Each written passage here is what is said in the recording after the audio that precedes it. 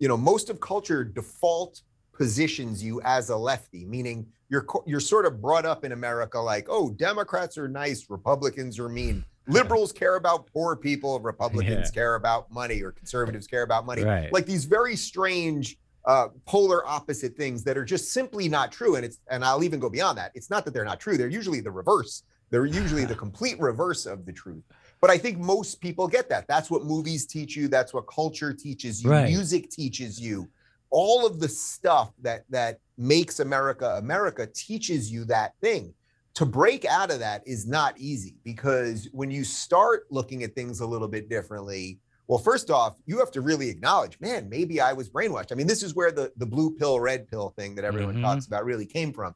Neo is confronted in the Matrix. Do you want to take the blue pill and just go back to sleep and just be part of a machine that you'll never understand what the truth is, but you will live a sort of copacetic, indifferent life? Do you want that? Or do you want to take the red pill and to loosely quote Morpheus, Lawrence Fishburne, then you'll really see how far down that rabbit hole goes.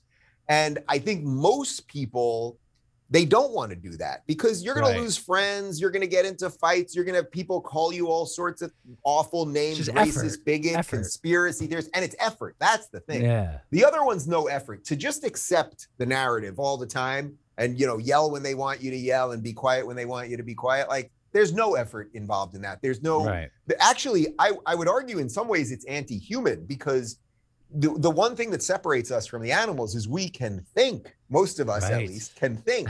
And what they're basically telling you is, no, you don't have to think anymore. These are the correct answers, and everything that deviates off that is incorrect. Yeah. Well, once you do the other one where you go, I'm going to think, I'm going to act differently, I'm going to nurture new relationships, all that, it's going to cause a lot of tumult in your life. I mean, again, this is sort of the point of the movie The Matrix. Because when Neo, once he takes the red pill, it's not like things get better like that. I mean, there's a whole trilogy of problems, and part 4 is coming out. So I guess we'll find out what happens after.